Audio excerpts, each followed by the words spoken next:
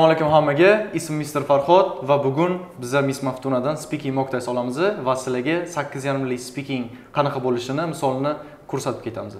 Наша школа предлагает сильную академическую программу, в которую входит углубленное изучение математики, русского и английского языков. Также расширен академический блок, где ребенок будет заниматься информатикой, драмой и хореографией. Если вы хотите узнать больше о нас и присоединиться к нам, то обращайтесь в социальные сети и звоните по этому номеру телефона. Не упустите возможность обеспечить своему ребенку качественное образование. В Thompson School мы создаем лидеров.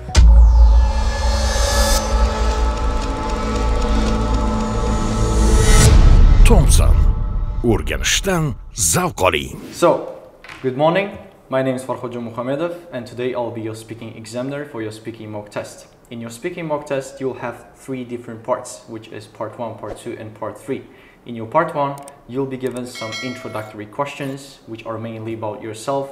In your part 2, you'll be given a cue card topic, which you'll have to speak up to 2 minutes. And in the part 3, you'll be asked some questions stemming from your part 2. Are you ready to start?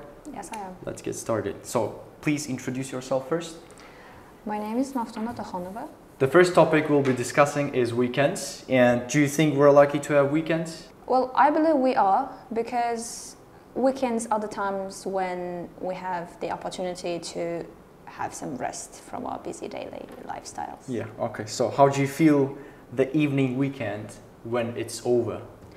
Well, it depends. Sometimes I feel so energetic. Sometimes I look forward to the new week to start. But sometimes when I'm so tired and, you know, when you are quite emotional and you don't want to do anything with your life, and in that moment, I may feel like, let's say, hateful about the new week. So the next question, do you believe in working on the weekends?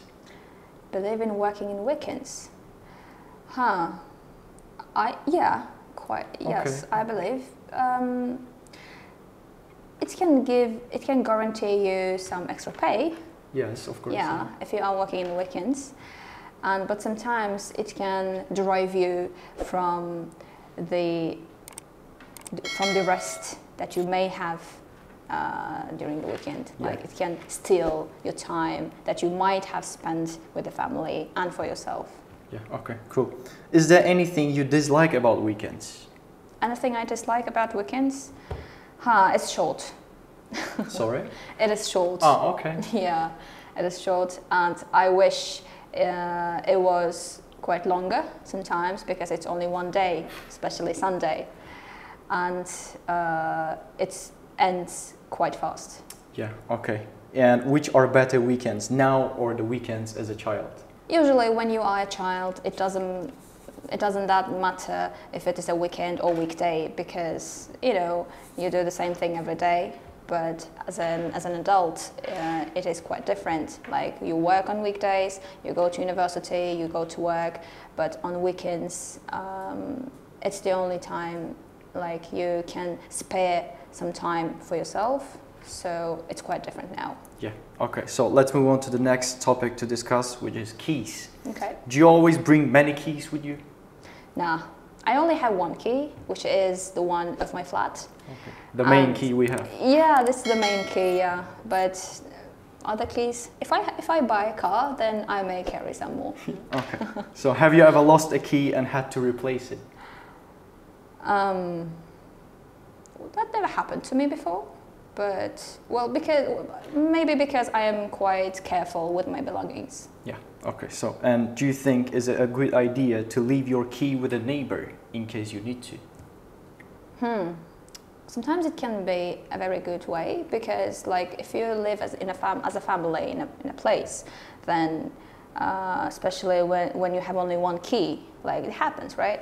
So when you have only key and when you have to go somewhere, and in these cases the neighbor is life savior for you, because you can't leave your key under the doormat, right? Yeah, that's good. So have you ever locked yourself out? No, that never happened. Okay. So let's move on. The next question is, how can you avoid losing your keys?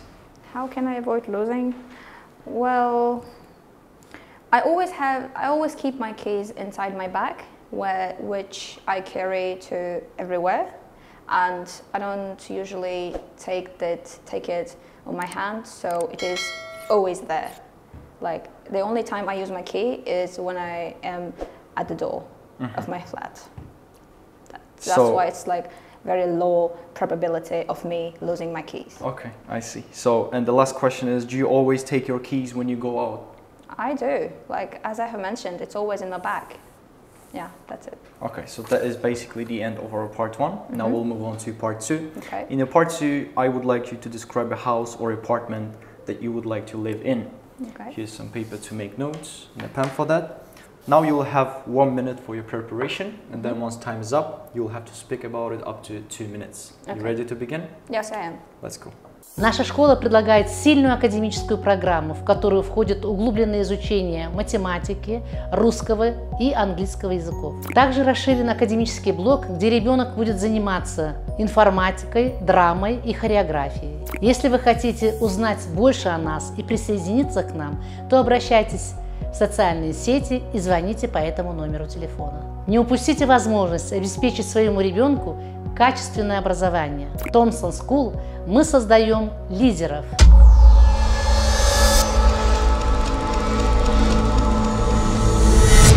Thompson. O'rganishdan zavq oling. Your time is up. Are you ready to begin? You may start speaking now. Okay. So the house or apartment I'd love to live in the future, well, to be honest, I haven't really thought about it because the only important thing for me is not the place, but the people who you are living with. But as it comes to a house, I believe it would be the one situated in a city. In my childhood, I lived in a countryside, and I have the experience of living there. So I think city gives you more opportunities, and city offers you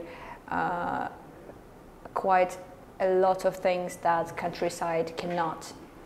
That's why I would like to continue my life living in cities. And in terms of the type of accommodation, I would love to live in a flat, let's say 3-bedroom apartment, because it would be enough for a family of parents and kids. And in the flat, I think you can spend your time with the family, and we can do, well, I can do cooking for my children, for my family, and we can sometimes, as it will have a balcony that is overlooking the city, in the evenings we can sit and enjoy our tea, looking out to the city.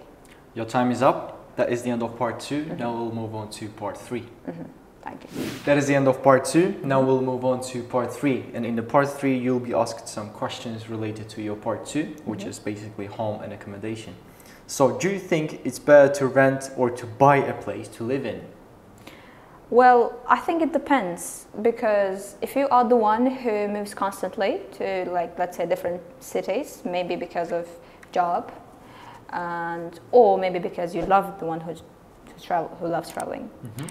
And in such cases, I think renting is the best option, because you don't always have to sell and buy a new place for yourself. Like, you just move in as you rent the place, and every problem is solved. Yes. And how is it easy to find a place to live in your country? I wouldn't say it's that easy, because if you have a planned budget, then you can struggle a bit because of the high cost of rents nowadays in the capital. But if you have no problem with money, then I think it doesn't depend really on you, the country. You can find anywhere, any place to live. So money solves everything. Yeah. And so do you agree that there is a right age for young adults to stop living with their parents? I believe there is. I think it's between 18 and 20. At this point of your life, you are the one who has finished the school, and you are the one who is about to get into the university, and you are the one who is about to take the responsibility of their lives. You start a new phase in your life, and moving out is like the milestone for it. Yes. And what options are available to young couples looking for accommodation in your country? For young couples? Yes. I suppose it's easier for those who work for government or who are in the military, because there are a wide range of opportunities for them. They help you with the rent, they help you with they help you financially, and you have a great variety of opportunities. Yeah. Okay. And the last question for your part 3 will be, what are some of the pleasures involved in making a home for ourselves? As it's a place of your own, yes. You are free to decorate it in any way you wish, and it will be something of your own, something that belongs to you, and something that can, let's say, represent you in many ways. So it gives you a lot of pleasure, I believe. Alright, Maftuna, that is the end of our speaking exam. Thank you for sparing some time for it, and you'll get your results in 3 to 5 working days. That is the end of our speaking mock test, and now we are moving on to feedback part. Coming to the feedback part, of course the sample was 8.5, so the overall band score was 8.5, and now I'll describe you and explain the subparts of each category, which is pronunciation, grammar accuracy, vocabulary range, and fluency. Let's start with pronunciation. Our candidate has a really good pronunciation with any type of word, whether it's academic word or some kind of a simple informal type of words. Still, pronunciation is worth 9. It's also worth mentioning that our candidate was imitating British accent, which was a really good attempt. And then now we're moving on to grammar and accuracy. There were some very minor mistakes. That's why I'm gonna put 8, which is worth 8. But if we of course fix some of the grammar mistakes, it's gonna be worth 9. Vocabulary range of our candidate was quite creative and flexible. The vocabulary choice and putting it in the correct place, there was no problem with that. That's why vocabulary range is perfectly 9. Going on to fluency, there have been some minor stops in between and too much thinking in some of the type of questions. That's why fluency is worth 8. But still, our overall band score is 8.5. That is the end of our video, and see you in the next one.